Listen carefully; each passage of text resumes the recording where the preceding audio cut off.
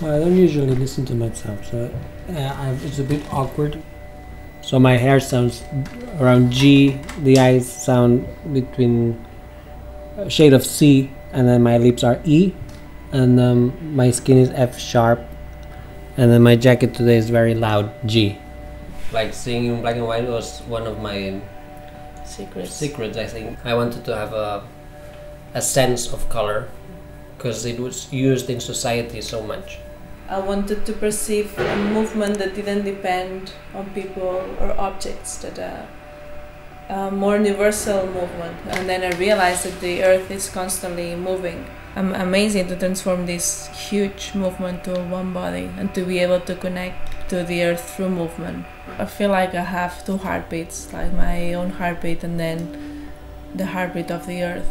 It's more sensing the reality that surrounds us and that we cannot sense.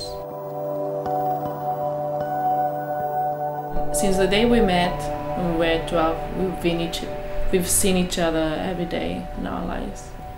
Yeah, the thing is that there's no separation between work and life for us, and not even difference between our artwork and ourselves. So a separation between home and work, it never worked. In the end, we would either sleep where we worked or we would work where we sleep. We love each other, but we're not in love with each other, if there is a difference. Exactly.